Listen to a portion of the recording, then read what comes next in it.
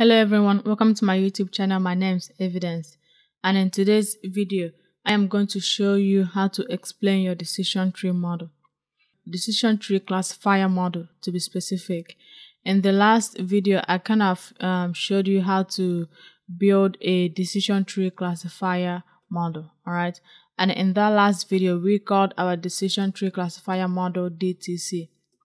So if you see me using DTC in this video, that is where it is coming from. DTC is the variable that we use to store our decision tree classifier model. Alright, so in the last video we built a decision tree classifier model.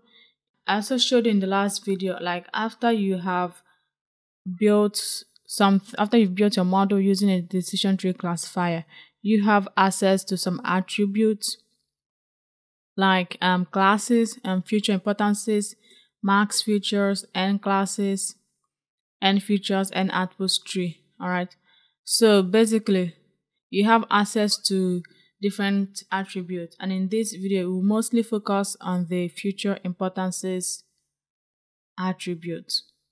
Alright, we can also explore these other attributes, but I want to focus on showing you how to use future importances to kind of help you explain your model. So with that being said, let me go ahead and do dtc.futureimportances, and there it is. Right here we have the future importances from this model, but just looking at this, what does these future importances actually mean?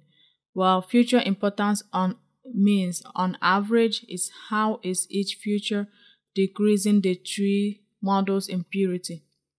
When a tree splits a node, it uses the impurity, which is the information gain, and this is equivalent of variance for a regression model, to decide which feature to use to split the node. So basically the future importance is how the tree knows which feature to use to split at a node. So the feature that produces the lowest impurity, so by feature I mean like column, right? Feature is synonymous with column. The feature that produces the lowest impurity will be used to do the split.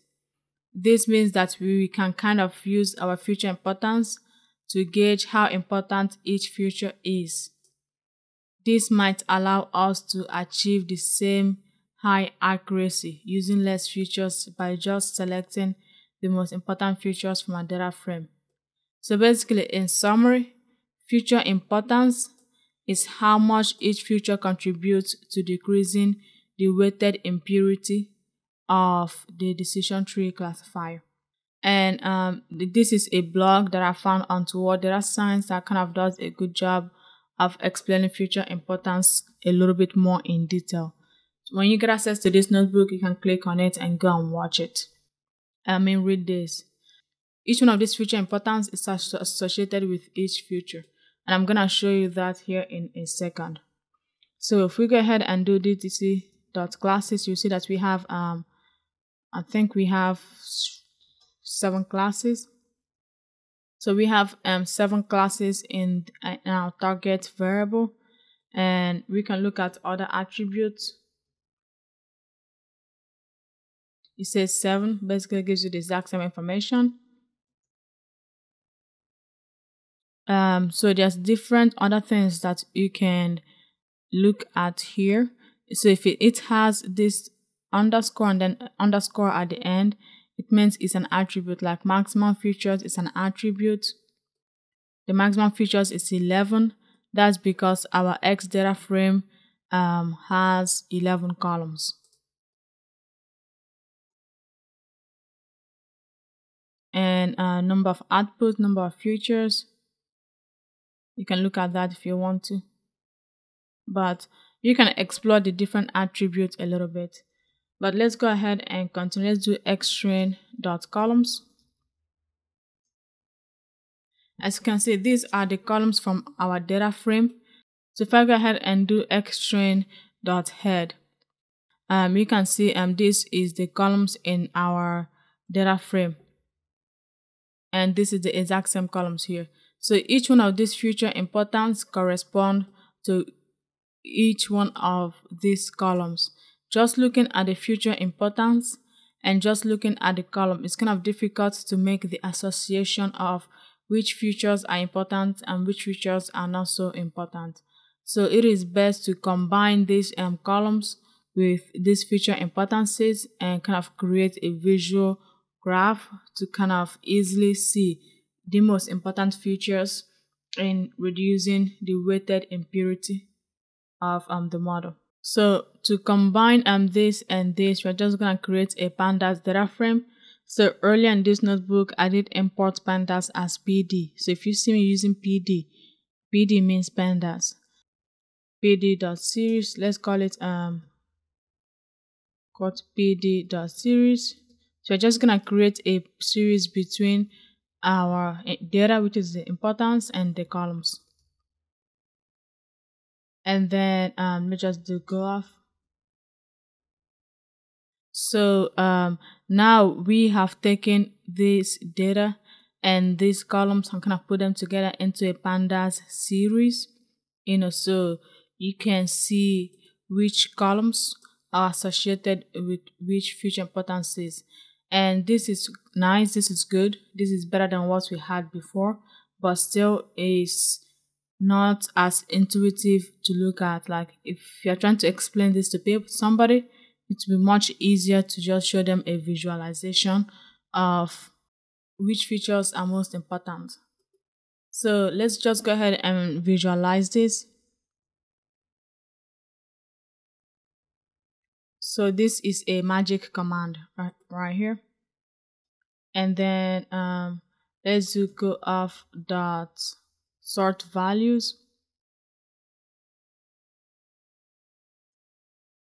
dot plot dot bar age, and I'm just gonna leave the default. I mean, I could change the color to red. Let's do that, and let's go and run this. That looks cool, doesn't it? So basically right here, we basically just took this Pandas series that we created here and plotted it using matplotlib. I am able to do .plot.bar age because I am using matplotlib in this environment. So if you're working in Jupyter Lab, Jupyter Notebook, or wherever you're working at, make sure you have matplotlib first. And this bar just means bar graph, this age means horizontal, and just the color red. All right, and basically now just looking at this graph, it makes it easier to see that alcohol, volatile acidity, free sulfur dioxide, and these things has like the most impact predicting wine quality. Like these are the features that has the most impact in predicting wine quality. Another method for explaining a decision tree classifier model is by using the precision, the recall, and the F1 score. So quickly, I am going to show you the precision, the recall, and the F1 score for this particular model. And getting that is very easy and straightforward. So you simply do from sklearn.metrics, import classification report, and then you do print classification report, and then you put in your white test and white bread DTC, I believe that's what I call it. And basically this classification report just basically gives you the precision, the recall, and the F1 score for each one of these classes. And in a different video, I go into detail about precision, recall, and F1 score. So make sure you go ahead and watch that video if you need more information about it. But this is another method of looking and explaining and validating about evaluating your decision tree classifier model, and it also gives you the accuracy score. And of course, from your decision tree classifier model, you can also build a confusion matrix. And from your confusion matrix, you'll be able to calculate the precision, the recall, and the F1 score. And in a different video, I'll show you how to build a confusion matrix.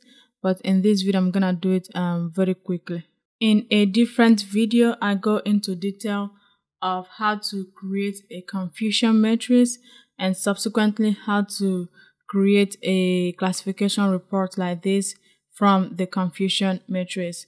But just to cut this video short, this right here is the confusion matrix for this decision tree classifier model. Alright, so basically there are a couple of techniques that you can use to help you explain your model and evaluate how good your model is. You could create a visual graph like this one to kind of see which features are the most important.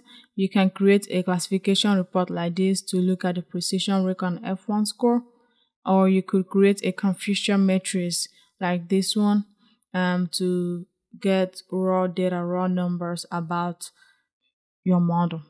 So that's basically it for this video. To get access to this notebook that I used in today's video, just go to machinelearningeducation.com. This is a platform I created for giving you access to all my resources. So if you click on free data science resources, it will bring you to this page, and from here you'll be able to get access to my resources. So I create a lot of YouTube videos and a lot of blog posts, and I end up with a lot of notebooks, and I just find it very easier and more straightforward to have a single platform where I put all my notebooks, all my videos, all my blog posts, everything. So if you go to machinelearningeducation.com/free, you'll be able to get access to this notebook that I use in today's video. You can also visit me online at evidencen.com. This is my primary website where I have my data science blogs, and as time goes by, I'm going to create more and more data science blogs. So that's evidencen.com, and here, once you're here, you can click on free data science resources, and then you'll be able to get to this page too. That's it for this video. If you like it, please give it a thumbs up and subscribe. And let me know if you have any comments in the comment section below. If you made it this far in this video but you didn't like it, please give it a double thumbs down and still subscribe to the channel. That's it for this video, and I'll talk to you on the next one. Bye.